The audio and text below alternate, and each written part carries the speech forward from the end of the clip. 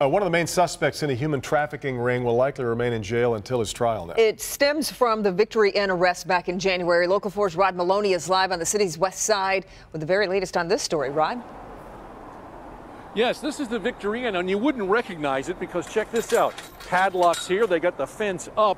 Look behind me here, that orange paper says the building's closed. The sign up top buffed off so you can't even see the Victory Inn here. And in fact, the man police say was running the criminal operation did so right up there where that mattress is out of room 200.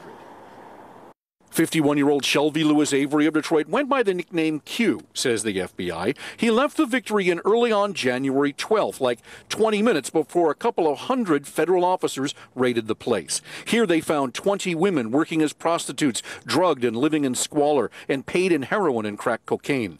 Shelby, the feds say, would sell the drugs from his room and had at least 8 women working for him directly, and allegedly oversaw the operation on the ground for a guy known as Tone, whom police are still looking to find tonight. The complaint against Q says the operation ran unfettered for months, but one of the women working here ended up getting confronted by police, panicked, and swallowed the heroin she held for Tone. The cops took her to the emergency room, and that's where she began to talk. Her information led to extended surveillance that led to the January raid and 3 arrests. Avery is charged with sex trafficking, conspiracy to defraud the United States, running a criminal enterprise, drug possession and distribution, selling drugs resulting in death or serious injury, wire fraud, and money laundering.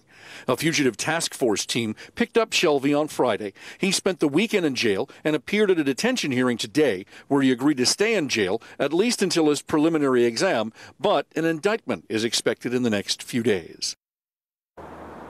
Now you take a look at the hotel here. There are actually 42 rooms here, but we're told by police that only 2 of the rooms were actually used for the regular hotel purposes. The rest were part of that criminal enterprise. Reporting live in Detroit, Rod Maloney, Local 4.